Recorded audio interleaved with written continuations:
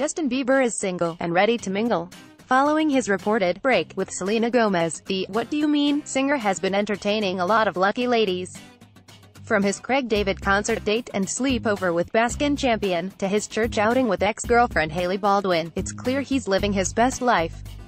And we've just learned he even hits up Blue Cottle Coffee Shop in Los Angeles to pick up girls. He is always in the shop. The shop is always busy, so people recognize him.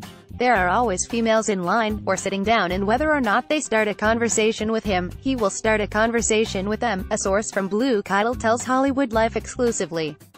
He is making his rounds. He constantly flirts and has small talk with a girl or girls every time he is in the building. He always seems to have a joke ready to make people feel at ease. He never completes the flirt though, and never leaves with a phone number or anything like that. He usually is in and out, and the girls are always freaking out after they talk to him, our source continued. Well, it looks like he's just having fun. Interestingly, Selena has been doing the exact opposite. Well, when it comes to guys, that is. The Wolves singer is handling their time apart by taking care of herself and spending time with her girlfriends.